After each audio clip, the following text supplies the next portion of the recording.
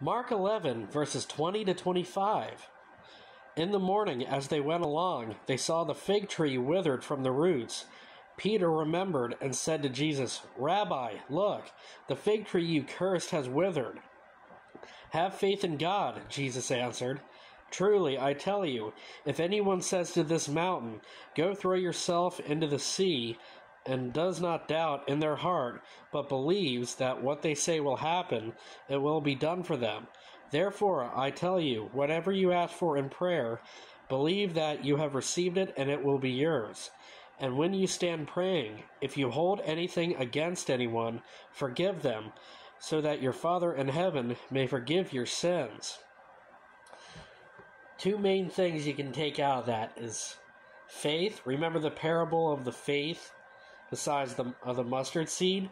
If you have just that tiny little amount of faith, who knows what you could do with Christ. And the other thing is forgiveness. I believe that some people don't realize just how powerful forgiveness is. That's one thing God has been working in me for the past year, forgiveness.